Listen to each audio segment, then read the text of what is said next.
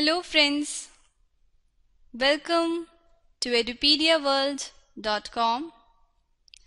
This is Vomika Soni and today I will tell you about genetics.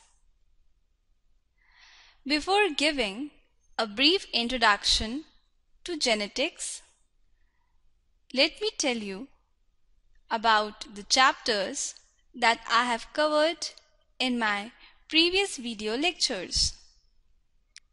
First of all, I gave a brief introduction to cell. Then, in my next video lecture, I told about gene, DNA and chromosome. Then, in my next lecture, I gave a description about cell cycle and cell division.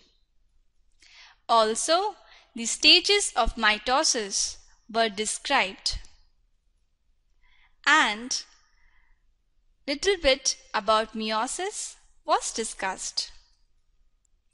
In my previous video lecture, I told the significance of mitosis and meiosis and difference between them. In this video lecture, I will tell you about genetics. I will give a brief introduction to genetics. Hope you will enjoy this video lecture. So, let's begin. The cool breeze touched Mr. Pandu's legs. He was waiting outside a hospital. His pregnant wife was about to deliver their first child. His relatives were eager to welcome the child to the world. When the child was delivered, they were very happy, but no one was surprised. How did they know that the human baby is coming? Why didn't they expect a lion or a mango tree?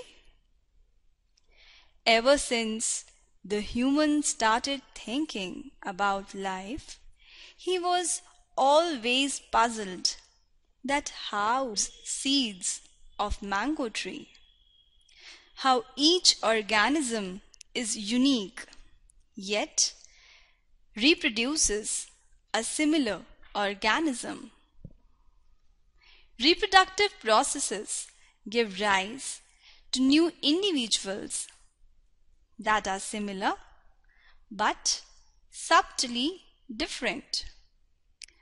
Some amount of variations are also produced even during asexual reproduction. If we observe the field of sugarcane, we find very little variations among the individual plants. But in a number of animals, including human beings, which reproduce sexually, quite distinct variations are visible among different individuals.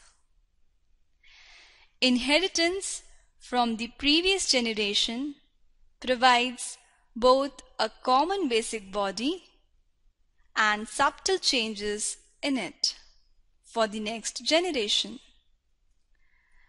The original organism at the top will give rise to say two individuals, similar in body design but with subtle differences. Each of them in turn will give rise to two individuals in the next generation. Each of the four individuals in the bottom row will be different from each other. While some of these differences will be unique, Others will be inherited from their respective parents who were different from each other.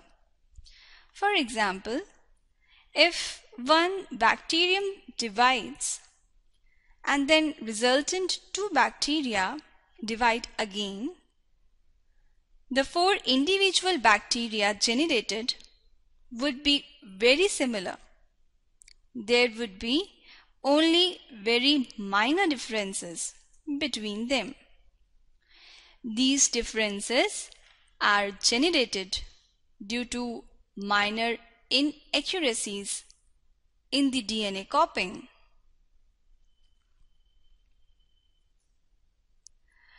Father of genetics, Gregor Johann Mendel. Way back in 1850, a priest, Gregor Mendel, was interested in plant breeding. He maintained a pea plant farm in his backyard. He observed some peculiar characteristics in pea plant and noted them down. He also did some controlled experiments just by curiosity. The observations and explanations he gave were the groundbreaking in the field of biology. It was the baby step in the world of genetics. Mendel was educated in a monastery and went to study science and mathematics at the University of Vienna. Failure in the examination for teaching certificate did not suppress his zeal for scientific quest. He went back to his monastery and started growing peas. Many others had studied the inheritance of traits in peas and other organisms, but Mendel blended his knowledge of science and mathematics and arrived the laws of inheritance. While Mendel's search was with plants, the basic underlying principles of heredity that he discovered also apply to people and other animals. Because the mechanism of heredity are essentially the same for all complex life forms. Mendel did not get any recognition in his lifetime, but his interest of genetics remained alive. He died in the year 1884 with a kidney disorder.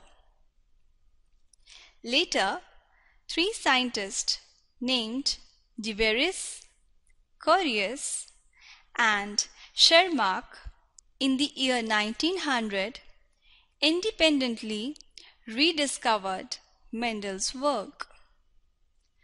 W. Batson first coined the word genetics. Mendel was not the first one to conduct hybridization experiments. Among the workers who performed hybridization experiments before Mendel conducted his hybridization experiment on pea, the most important name is of J. Karl Reuter, a German botanist. He performed hybridization technique in tobacco. Observations similar to Karl Reuter were made in the last century by many workers like Gärtner, Norton, and Darwin. Applications of genetics. Today, the study of genetics has advanced a great deal. It has opened up new avenues for its application in animals, plants, and even humans. Genetic engineering is the latest branch of scientific study which has started yielding results in which genetic constitution of an organism is altered by introducing new genes into its chromosomes. Insulin producing gene of mammals has been successfully introduced in certain bacteria which have been made to produce it. Genetic counseling is yet another practical aspect. Newly married couples are advised to consult a specialist regarding the possibility of any undesirable trait which their children might inherit. Here I end today's video lecture. Hope you have understood the concept that was discussed in genetics. In my upcoming video lecture, I will explain the laws of inheritance given by Mendel. Till then, thank you and have a nice day.